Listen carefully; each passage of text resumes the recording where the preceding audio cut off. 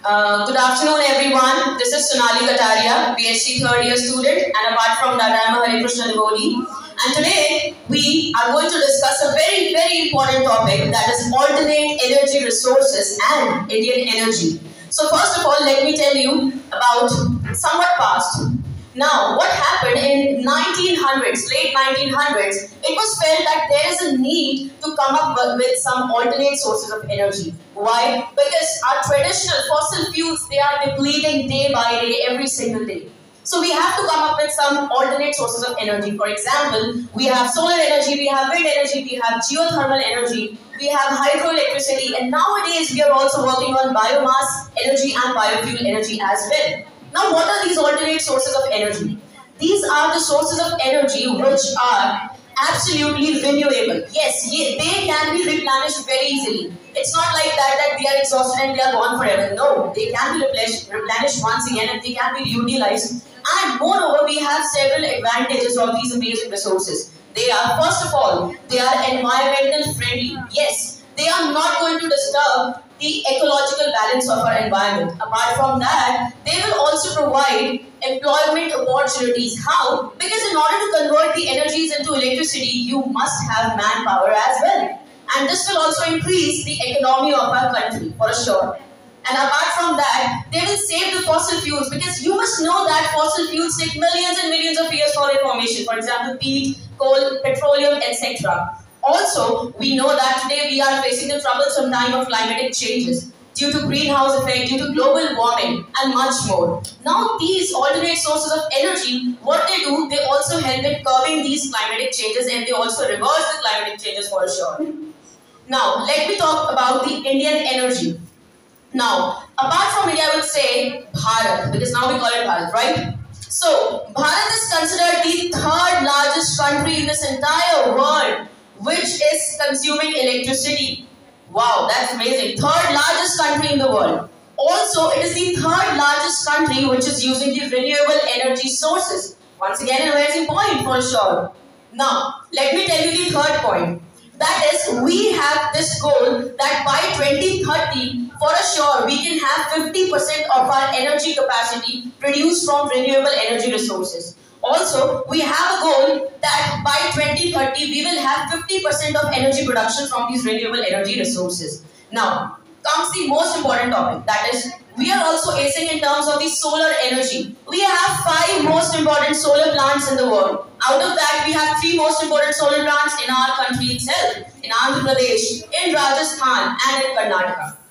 Now, I have one very important question for everyone. That is again the spiritual perspective. I never end any topic without the spiritual perspective. That is आध्यात्मिक दृष्टिकोण. अब मेरा question आपसे ये है.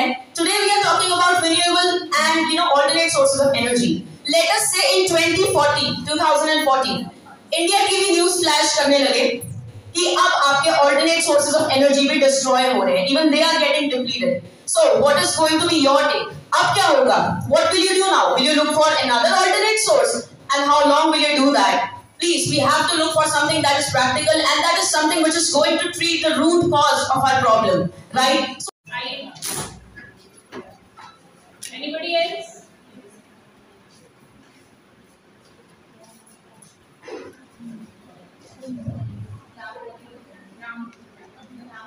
Aditi,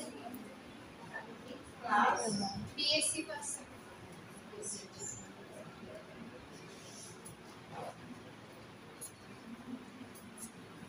Good afternoon, everyone. My name is Aditi Singh. I am from BSc first sem, and today I am going to talk about plastic tree and India's roles and responsibilities.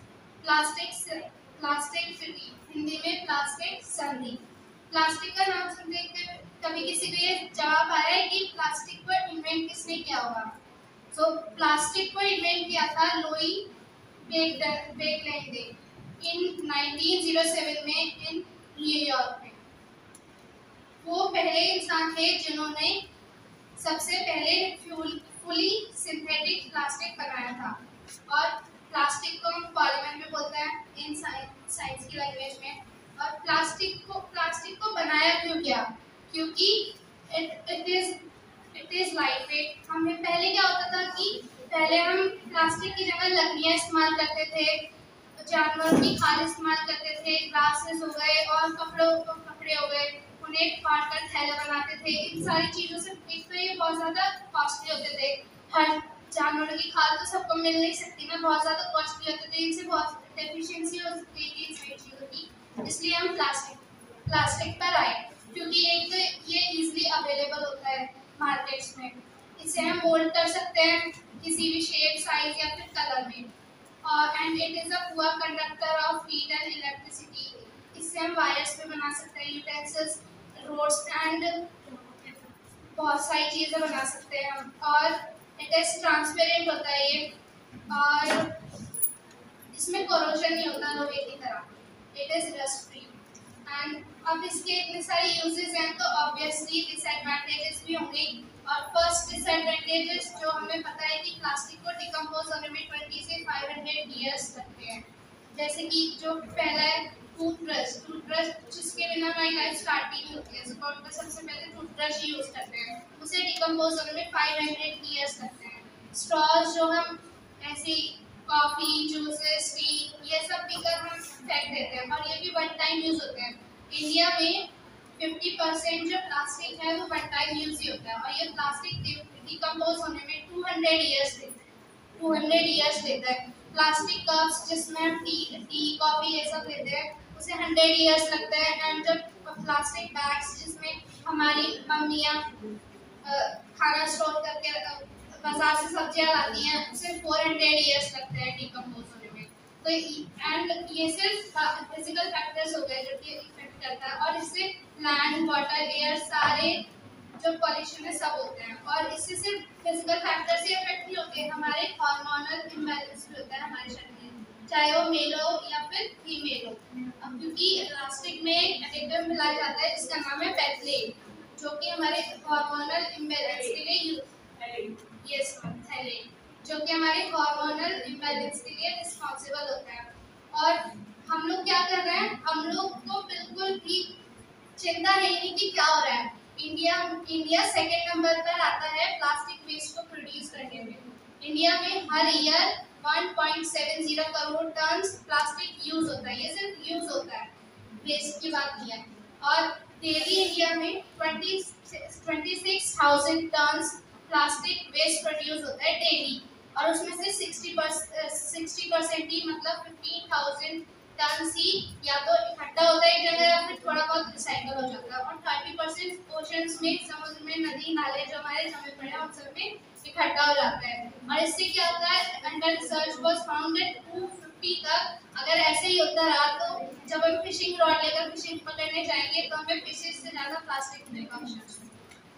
और हमें थोड़े थोड़े steps तो हमें भी उठाने चाहिए कि हम लोग अगर स्ट्रॉ यूज कर रहे हैं तो उसे रिसाइकल बिन में डालें, क्योंकि चाहे इसका क्रिएशन हो या फिर इसकी रिसाइकलिंग हो, दोनों में ही बहुत ज़्यादा एक्सपेंसिव होता है एक तो, और इनमें टॉक्सिक गैसेस रिलीज होती हैं बहुत ज़्यादा हार्मफुल होता है हमारे लिए।